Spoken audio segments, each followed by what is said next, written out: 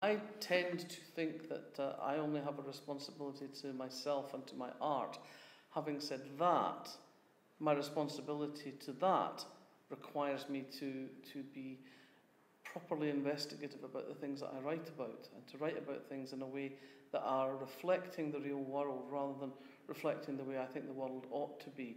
So if I'm investigating, if I'm writing a story and I'm investigating some aspect, and I go to Sue or to Neve and ask them about something, this is what I want to do, how do I do it? And they say to me, that won't work. If I just go on ahead and write it anyway, then I'm being irresponsible to myself as a writer, never mind my duties to a wider public.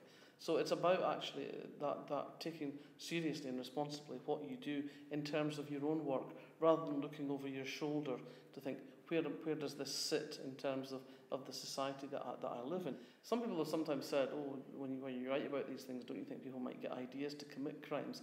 And I think, no, for two reasons. I mean, most of the kind of people that commit these kind of crimes are not sitting down on a Sunday evening thinking, oh, I'll just read a good crime novel. But the other thing is that, I'm not writing anything that isn't already in the public domain.